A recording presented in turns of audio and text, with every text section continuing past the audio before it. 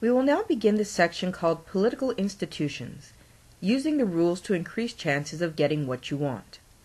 Over the next few weeks, we will study the three branches of government, namely the legislative, the executive, and the judiciary. First, we'll begin with the legislative branch, corresponding with Chapter 6 of your textbook. First, we want to go over some terms. In the legislative branch, we have both representatives from the House of Representatives and the U.S. Senate, which has senators. The people who work in both the U.S. House of Representatives and the United States Senate are called congressmen and congresswomen. When we refer to Congress, we refer to both of these houses of government. As we've stated before, we have a bicameral legislature, and so at the national level, we have two houses, the U.S. House of Representatives and the U.S. Senate. We commonly call people who work for the U.S. Senate senators, and people who work for the U.S. House of Representatives representatives. However, if somebody tells you to write your congressman or write your congresswoman or get in touch with Congress, they are meaning both of these houses, and we'll see why shortly. Both of the houses have to work together in order for laws to be passed. The Great Compromise created one Congress with two houses. In the U.S. House of Representatives, we had a house which was based on population. We used Article 1, Section 2 of the U.S. Constitution to talk about the U.S. House of Representatives and how the members of that house are going to be chosen. We talked a little bit about population as the basis for the House of Representatives and how we had a differing number of representatives from each state depending on the population of the state in question. On the other hand, we have the United States Senate, which is described in Article 1, Section 3 of the Constitution. And instead of using population, the Great Compromise decided that each representative was going to come from each state in a proportional manner. In other words, we would have two representatives from each state, which would be a proportional 100 from the whole 50 United States put together. Both the senators and the representatives work in the U.S. Capitol building. So if you're looking for members of Congress when you're in Washington, D.C., this is where you would find them. The North Wing is home to the U.S. Senate. This is where they have their hearings and they do their work. The South Wing is home to the U.S. House of Representatives. This is where they have their hearing and they do their work. In between them is a very picturesque monument, which is called the Great Rotunda. We have a lot of different things which go on in there. A lot of events which happen at the Capitol will be held, for example, in the Great Rotunda. And this is the place where both the senators and the representatives meet, crossing over each other in the middle. Let's begin our discussion of the House of Representatives. And we'll use Article 1, Section 2 of the U.S. Constitution to us. The House of Representatives seats by population. So how do we figure out how many people we have in the different states to figure out how many seats there are going to be in the House and how many representatives get to come from each state?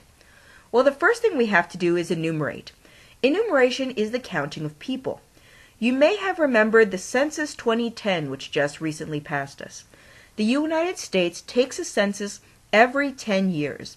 The sole purpose of the census is to determine how many representatives each state have in Congress, or at least that's what it was initially intended to do.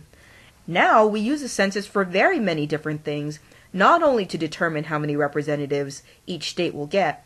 We use it for federal funding, we use it for demographic data, and we use a lot of different information which we gather from the census to figure out how to allocate different resources to different parts of the states and different states within the Union.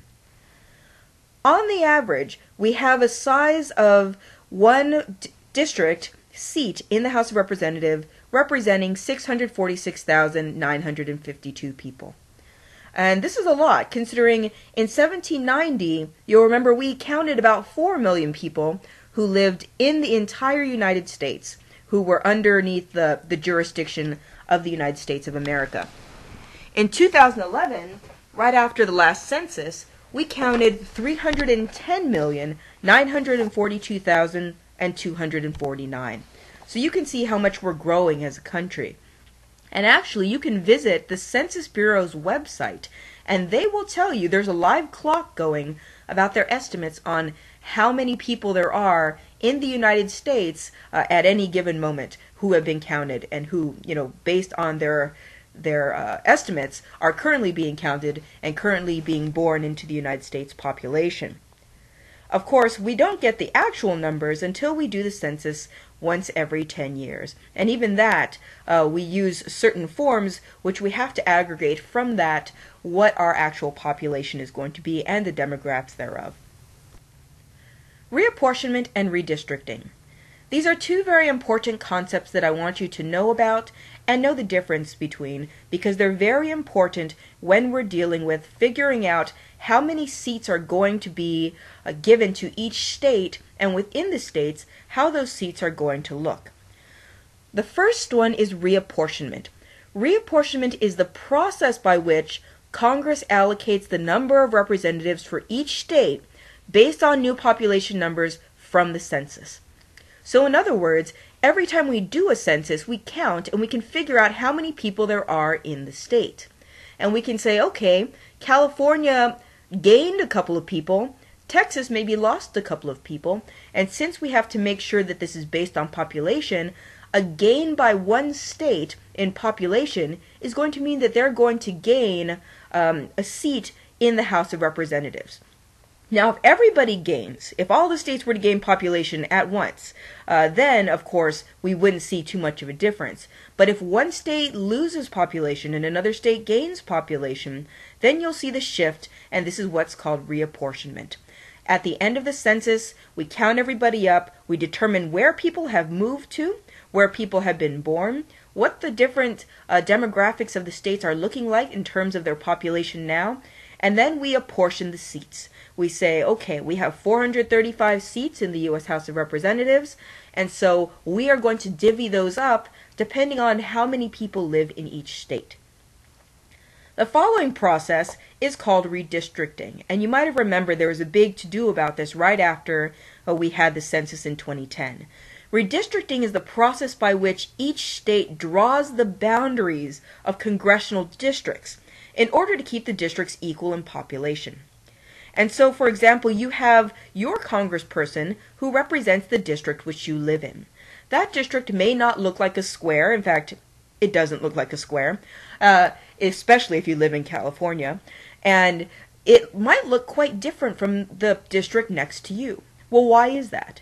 It's because each of the congressional districts actually has to have the same number of people in it, plus or minus one. And so, depending on where people live, this is going to change the way districts look. If people live in an area that's shaped like an L, then you're going to get districts that are shaped like an L. If people are spread out in a huge cloud, then you're going to get a district that's very large, which encompasses that whole group of people, in order to make one district have the same number of people in another district. This is why you'll see, for example, in very densely populated areas like Los Angeles, for example, we have many small districts. Whereas if you were to go up to Northern California, taking a look at Modoc, Del Norte counties, for example, way up there, you see very large districts because the population is much smaller, and so we have to gather more people across a larger area in order to make up for that population difference. In California, we have the Citizens Redistricting Commission, which is in charge of drawing the lines and taking testimony from all over the state as to how the lines should be drawn. They have different criteria which they use, which is provided for them under state law and in the California Constitution, and they do this to make sure that we have fair districts for the purposes of voting our congresspeople, particularly our representatives, into Congress during the next elections. It's important to know your representative, and as we talked about when we mentioned federalism before, you can look up online where the exact boundaries of your representative's district are. Remember, they're going to change every 10 years, and so you may have lived in one district before the 2010 census and then found yourself in a brand new district right afterwards, and that's because the lines are going to change as population shifts over time. Right now, the district which If you live in Laney or around the college in Oakland, or if you live where I do, your representative is Barbara Lee, and she is representing the 9th District.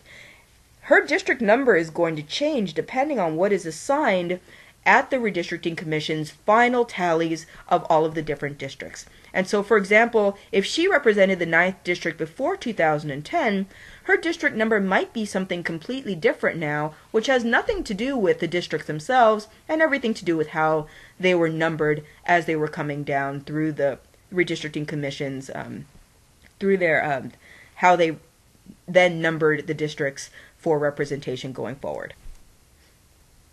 We have 435 voting delegates. This represents 435 seats which we have coming from the 50 states. But we also have non-voting delegates. Non-voting delegates are delegates who are able to come be congresspeople. They are actually members of the House of Representatives. However, they actually do not get a vote in Congress. So what's the point of having a non-voting delegate, you may ask, if they don't actually get a chance to vote? Well, they get a chance to do research, they get a chance to influence the other representatives who are there, and to do things which are going to help educate them to the needs of their particular populations. In Congress today, we have 5 non-voting delegates in the House of Representatives. They come from Guam, American Samoa, the CNMI, that's the Commonwealth of the Northern Marianas Islands, the U.S. Virgin Islands, and Washington, D.C. Yes, Washington, D.C. has their own representative, although that representative actually has no vote in the House of Representatives. Puerto Rico does not have a non-voting delegate, but they do send a resident commissioner who is able to do many of the same things. So it's important to know that our various territories and commonwealths that we maintain throughout the world also have some representation, even if it's not voting representation, in the House of Representatives. The head of the House of Representatives is known as the Speaker of the House. This is the highest officer in the legislative branch. This person is elected by a majority vote in the House, and so normally it's a caucus of the ruling political party. Whichever political party is going to have more members in the House of Representatives is going to come together and vote, and they're going to decide who gets to be the Speaker of the House. Because, of course, they're going to have more votes than the minority party. So even if they did it all together, it really would be a wash. They'd really have the majority candidate coming out as the head anyway. This person is important for many reasons, not only being the head of the legislative branch in terms of the highest officer, but they are also next in line after the vice president to be president in the event of a catastrophe. Of course, we don't like to think of anything horrible happening to our president and vice president. However, we do have something called the chain of succession, or the line of succession. And what this is it's actually written in that if something were to happen to our president, the vice president would take his place. And if something were to happen to the president and the vice president, then the next in line to automatically be president would be the Speaker of the House.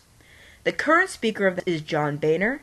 He's a representative, and he represents, he's a Republican, and he represents an Ohio legislative district currently.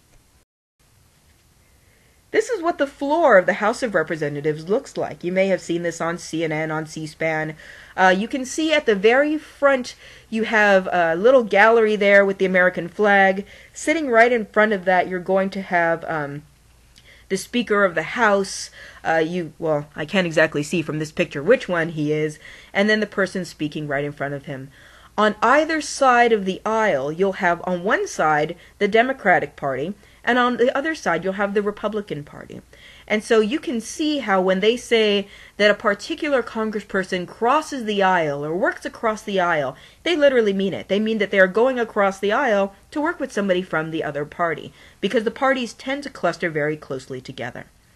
You can also see a bunch of staffers who are all over, particularly in the front. The dais in the front where they're sitting, you can see some reporters and staffers there whose job it is to take down the minutes of what is going on in that particular legislative hearing.